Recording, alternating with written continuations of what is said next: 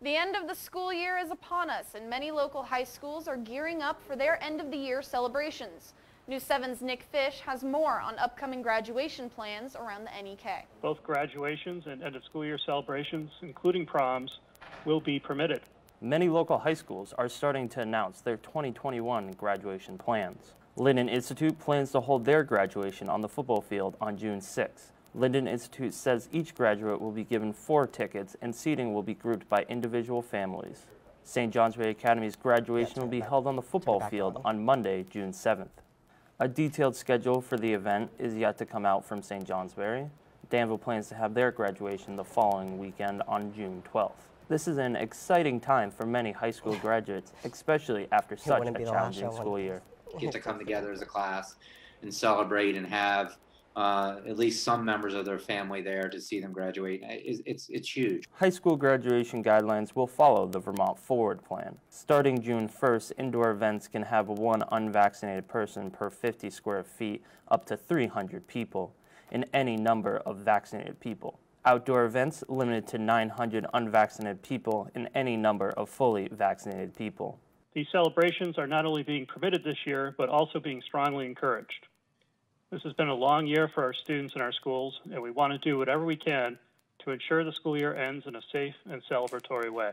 But we're trying to find a path forward so that they can have a somewhat normal graduation. Schools will likely ask attendees about their vaccination status prior to the event so they can determine capacity. In addition, masks are allowed to be taken off when given speeches and accepting diplomas under the guidelines. Schools will likely be announcing official graduation schedules in the coming weeks. Nick Fish, News 7. Increasing COVID infections, more vaccinations, and rapidly changing safety guidance has led to some confusion over whether out-of-state students attending Vermont colleges are eligible for vaccine clinics in Vermont. News 7's Nick Fish has more. At this point, the Scott administration says any out-of-state college student, 16 and older, who is planning to stay in Vermont for the summer can register for a vaccine on April 19th.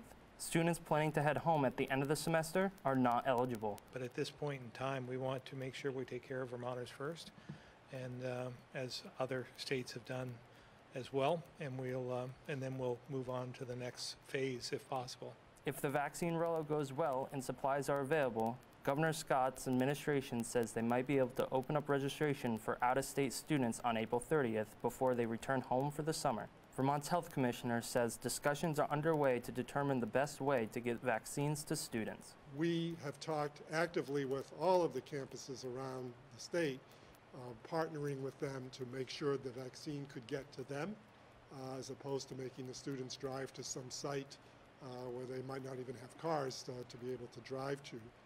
MVU out-of-state students older than 16 with pre-existing health conditions or are Black, Indigenous, or people of color were told they can register for a vaccine using their on-campus address. However, the rest of out-of-state students will have to wait. The state will vaccinate any college student 16 and older with a high-risk condition, and that includes out-of-state. And then they will also vaccinate any BIPOC student, even if they're out of state. But certainly we wish that the decision was different. We want to be able to vaccinate all of our students right now. We think that's the best thing for the state and the best thing that the state can do for those students. Further adjustments to Vermont's vaccine rollout plan could appear tomorrow as Governor Scott holds his regular Friday briefing. Nick Fish, News 7. One local middle school is facing a new future. The Kingdom East School Board proposed a plan to divide up the Gilman School with other schools in the district. This plan proposes to move the 5th grade class at Gilman to Lunenburg, along with the 6th, 7th, and 8th grade classes to Concord. Gilman School has faced many building issues after water, mold, and lead was discovered in late 2019. Since January, $169,000 has gone into the building to make it fit for public use. The estimated 20-year cost to maintain the Gilman School as it stands would additionally cost over $3 million. Without the merge, Gilman faces $175,000 of immediate facilities. Lunenburg faces its own building challenges, and with the merge, they would need an additional classroom space for the 5th grade. Total expenses at the Lunenburg School alone would cost $520,000. The 6th, 5th, and 8th grade, the 6th, 7th, and 8th grade merge would be a much simpler move as classroom space is already available at Concord.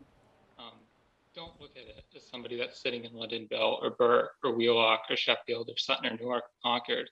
Look at it through the lens of Lunenburg.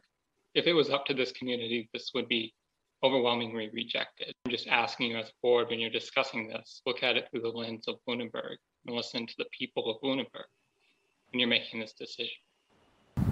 The Kingdom East School District says this merge will provide more opportunities for students. If the merge happens, the Gilman School will be renovated to provide pre-K and early childhood education, along with a community event space.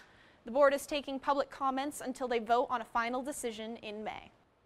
Remote learning and instruction is testing teachers' ability to keep students engaged and keeping track of their pupils. Tactics for continued engagement, including reaching out to parents if a child is falling behind or if a teacher doesn't hear from a child for a while. Schools may also do an at-home check to see if they can help the child deal with online learning. Teachers are being creative. They're finding any ways that they can to individually meet the needs of their students. You know, if we see that our students are not showing up, if we're unable to get in touch with them, we have people that are going to their homes and knocking on doors. You know, we're literally doing anything that we can to try to engage our students and our families during this time, because we don't want to lose touch with any one of them. Area schools are hoping to bring more students back for in-person learning as teachers are vaccinated and new 3-foot distancing rules are put in place. Federal COVID relief money is on the way to help make that happen. $81 billion for K through 12th grade education across the country to help cover COVID expenses and pay for the reopening process. This money is coming through a program called Elementary Secondary Emergency Relief, or ESSER. This will be the third installment Vermont has received from ESSER since the pandemic began.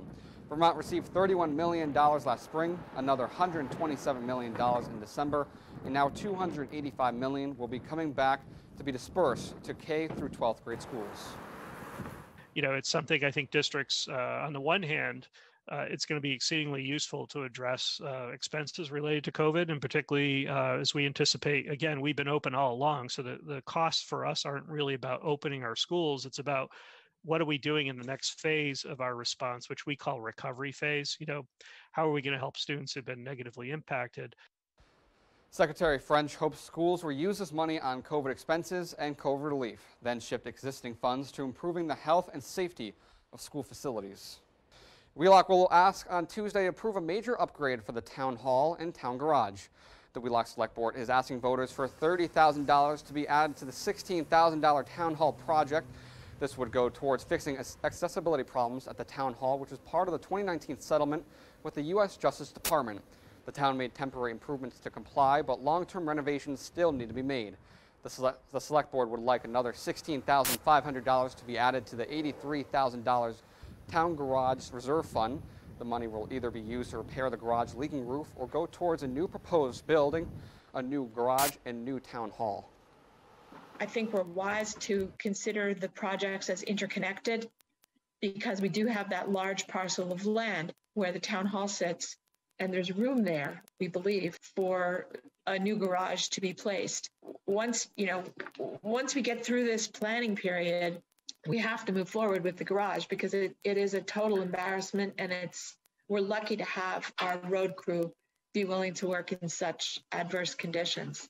With approval, the Select Board then must decide whether to fix the old garage or move forward with town hall and garage replacement ideas. Wheelock residents cast their ballots today on town meeting day, but this year's meeting was different than years past. Wheelock voters are deciding issues such as bridge repair, town hall upgrades, and town garage revitalization. Wheelock held a pre-town meeting day information session on the web on Monday, February 22nd, and are voted today by Australian ballot. But the transition has been difficult a little bit, only in that I'm a new town clerk, so everything that I do is new to me anyways. I think the biggest and the hardest thing was getting the word out to the townspeople about the change. Polls in Wheelock opened at 10 and will close at 7. The town of Wheelock had 115 total residents cast their ballots on Tuesday, including 50 absentee ballots that were sent in. The town of Wheelock voted on issues such as road and bridge repair, town hall upgrades, and town garage revitalization. All the articles that were voted on by the town passed, including $30,000 going to the town hall and $31,000 going to the town of Wheelock Sheffield Fire Department for equipment replacement and upkeep. All candidates running for re-election were voted for, including a new select board member, Jim Blackbird. The Vermont Principals Association says all winter high school sports will have some form of playoff season. Due to COVID limiting the numbers of games, it will be an open playoff season where all teams are eligible to compete no matter how many games a team has played. The regular season is expected to end on March 13th. The playoffs will start the following week and last until the end of March. But we were up front in the fall, and we said the same thing for the winter, that we're going to have an open tournament. So regardless as to how many games you play, you will be eligible to participate in the tournament. Now, we're expecting if we start, tomorrow night and we go through until March 13th, we're probably going to have anywhere from an 8 to 10 game season in hockey and in basketball. That's fine. The VPA is still working on locations to hold the playoff tournament for both basketball and hockey. UVM will not be a location for this year's Division I basketball final or hockey championships. A fast charger may be coming to a town near you. Governor Phil Scott announced today they are bringing 11 new plug-in electronic vehicle charging stations to the state over the next 2 years.